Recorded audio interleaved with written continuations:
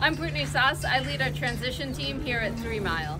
Today we're out here to explain and demonstrate how we use a biological control to reduce the fly population on our operations.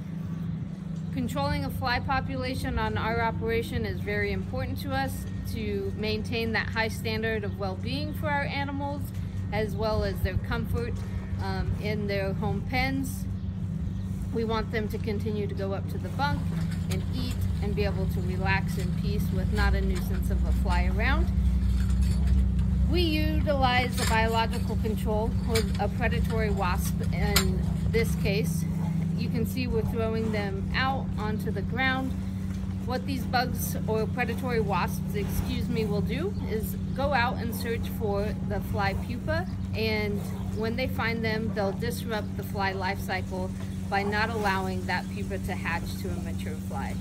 That's great for us because flies cause a huge nuisance, cause cows to bunch, which in turn reduces their intake and their production. It's important that we utilize different biological controls or preventing a fly habitat so that our cows continue to remain comfortable and happy, and